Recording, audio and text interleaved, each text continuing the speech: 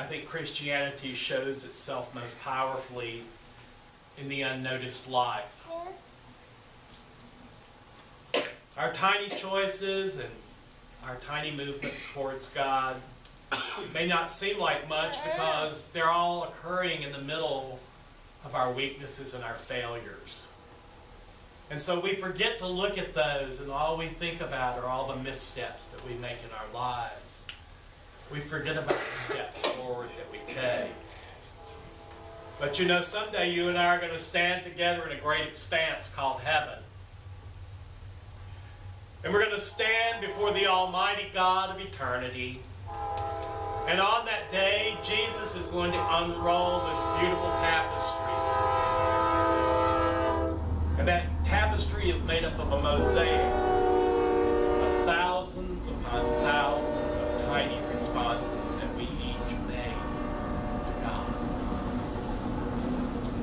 It's going to show the times that we displayed God's love and mercy to those around us. And when you and I and all of heaven see that tapestry, maybe then we will realize that our lives of faith are made up by a string and series of small things, not huge events in our lives. That we're made up of things like tiny words of encouragement, pats on the back, little acts of service and sacrifice, a can of corn here, a quarter in the benevolence fund there, faithfulness in our thoughts, words, and deeds. I read a story recently that occurred during World War II that, to me, proves the point I'm trying to get across this morning about the power of tiny acts in our faithful growth and discipleship. It was during the last few months of World War II, and the British were flying out of England every night to bomb Berlin. And the bombers would take off from the airstrip in England, and they would be surrounded by tiny fighter pilots and planes. Because the big bombers were easy targets. They could be hit easily.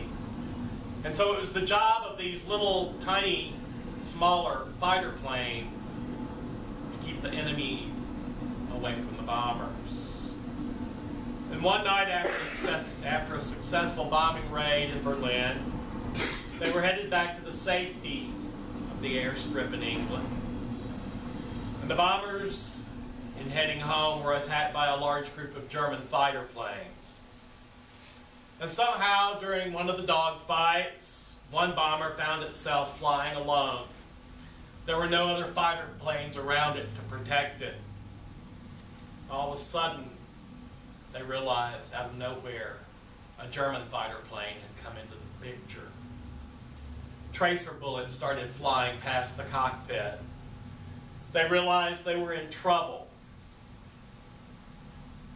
Then they heard it, bullets hitting the fuselage, lodging into the gas tank. And they were just waiting for the explosion because they knew they were going to crash into the English Channel. They could see fuel pouring out, and as they waited and waited, no explosion occurred. Miraculously, they made it back to their air base. They all came out safe and sound. And a few hours after they had landed, they were in their barracks, and the mechanic came in, and he handed the pilot 5 bullets that were crumpled but not exploded. He said, "We found these in your gas tank." And as the pilot held them in his hands, he looked at them and he carefully began to open up the shells.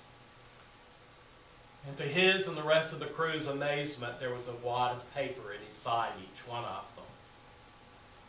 And they took the wads of paper out and they each unrolled it and pulled it apart and began to read the message that was on it.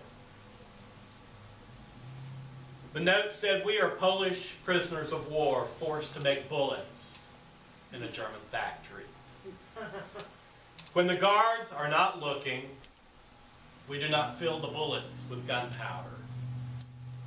It's not much, but it's the best we can do. Please tell our families that we're alive. The note was signed by 4 prisoners of war in a German POW camp. Just a few bullets out of the many millions of bullets made during the war. Those 5 bullets made the difference for the crewmen on one British bomber. If anyone ever gives you a subscription to Reader's Digest, enjoy it. Folks, there's no end to the good that can come out of our lives from tiny decisions, tiny actions, or even tiny words of encouragement. Small cans of food, an extra blanket, a word of forgiveness, a simple godly decision, or just a well-timed prayer can help us recognize the power of the ordinary, the significance of what we often think is insignificant,